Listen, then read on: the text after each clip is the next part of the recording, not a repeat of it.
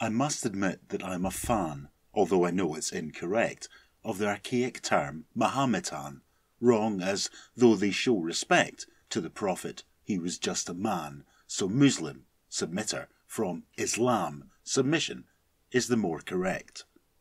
So too Baphomet first came from the sort of trend you get when scribes use distant, different names, in this case, again, from Mahomet, first appearing when some made the claim that the Cathars of Carcassonne fame, who the Catholic Church saw as a threat, worshipped him in sickening rites, when in fact a vegetarian feast honouring an unfleshly light led by men and women priests without any churchly wealth in sight was more their line, and this just might have made the church look to the east in search of details for their lies, since the eastern heathen hordes had been already demonised. The Daily Mail still used such words. Then, once Cathars were despised, it could be more easily rationalised to kill them for our loving Lord. If something works, do it again. So when the church saw Templar knights collecting wealth and power, our friend Baphomet had his name in lights once more, and once more used to lend the justified crusading ends that make the means of murder right. This Baphomet was no goat. Instead, the Templar knights worshipped a cat, or else a reliquary head kept by a cross on which they spat. The head they kissed, or so 'twas said, in reports which led to trials, which led to the fiery jacket, the hemp cravat. Having been purged with stake and noose, the Temple Knights, of course, dissolved, or went underground and on the loose. Certainly, legends they did so evolved. One said that in Scotland they fought for the Bruce.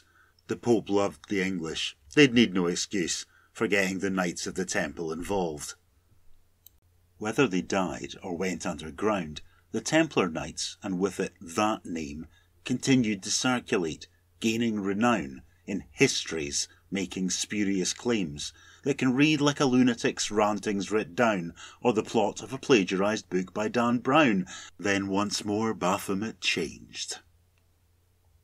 Alphonse Louis Conson, Eliphas Levi Zahed, was a magician and author who wrote a series of books in their time widely read, which, influenced by a classical quote, said goodbye to the Templar's head and drew from an Egyptian deity instead, who he said took the form of a goat. A goat-headed human, wings on its back, with a 5-pointed star incised on its brow. While Levy repeated the old myths as facts, his new myths meant Baphomet looked like this now. Partly, now female, and undeniably stacked, but with phallic staff and snake-charming act, and words on their arms written down. Solve and coagula, split up and join. Baphomet, to Levy, was a mystical blender, hence the breasts on their chest, and the snake from their groin, to signify union of binary gender, with everything both sides of just the one coin, with their own special forces, but all things conjoined. That message was Levi's agenda. This creature, he said, was seen as the devil, of the kind that led covens in orgiast rites. That was true, Levi wrote, but this goat wasn't evil, and when it led wild witches on their Sabbath nights, they were practising ways from the pagan primeval, seen as satanic sorceries by the medievals, and described now as diabolic delights. Something from Levi's imagination, in merging together the profane and the holy, struck a chord with and gave clear inspiration to a later occultist named Aleister Crowley, perhaps due to Aleister's infatuation with coming together from mere masturbation or buggering neophytes slowly.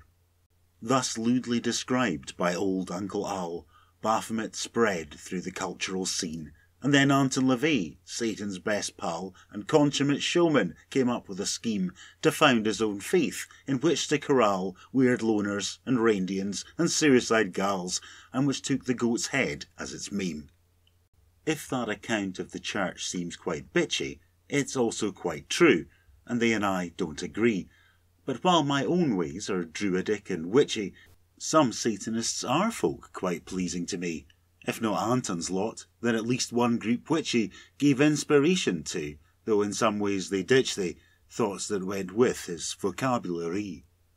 They're the Satanic Temple, and you might say that you have not heard of them, but you have, and they're great. They're the ones that fought for the Baphomet statue to defend separation between church and state. The argument being you have to take that too if county courthouses, or any of that crew, think the two tablets something to celebrate. The Temple campaign to uphold and change laws on progressive concerns using tropes from LaVey, like protecting our access to safe abortion, with Satan or Baphomet being their way to outrage their country's Christian portion. Humanist aims with parodic distortion, in the style of Jack Chick, I would say. Baphomet has travelled from Templar to Temple, picking up traits in his wake, from a scurrilous slur in a legal preamble before burning a saint at a stake, to the banner for radical rebels and vandals. Gods and monsters are like that. There's many examples. Baphomet was a spelling mistake.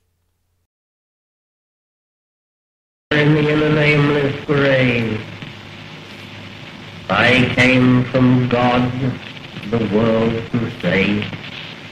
I brought them wisdom from above, worship and liberty and love.